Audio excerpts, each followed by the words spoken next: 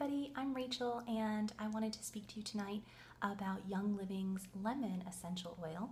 It comes in this little happy yellow bottle and it has such a bright, fresh, clean scent. I love lemon oil. And let's take a little peek at the back label and see how to use it. It says it is a dietary supplement, so it's safe to ingest. For topical use, dilute 1 drop with 1 drop of carrier oil, and it can be diffused. Super. So I'll read you a little bit about it in the EOPR, the Essential Oil Pocket Reference, which is more like the pocketbook reference because I don't know whose pocket this fits in. Anyway, lemon oil is cold pressed from the rind, and this is wild. It says it takes about 3,000 lemons to produce a kilo or about 2 pounds of lemon oil. So this is really potent stuff.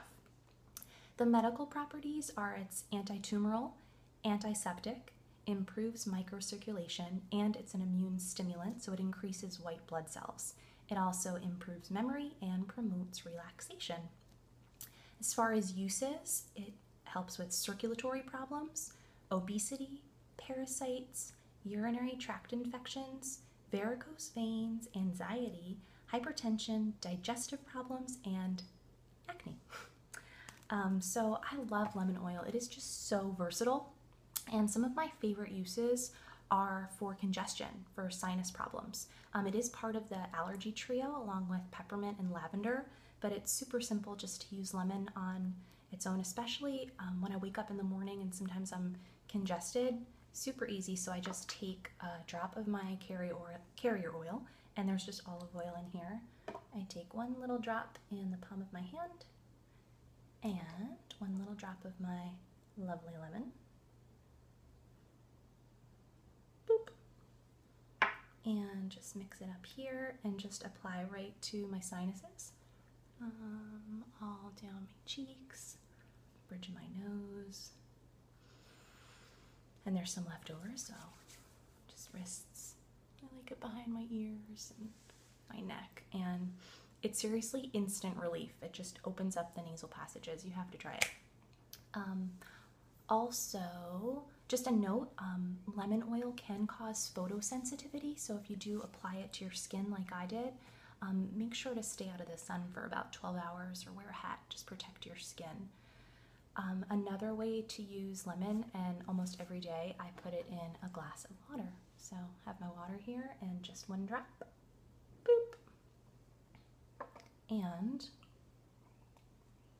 that's delicious. It's really refreshing, and especially in the morning it helps to boost the metabolism and detoxify and get things going.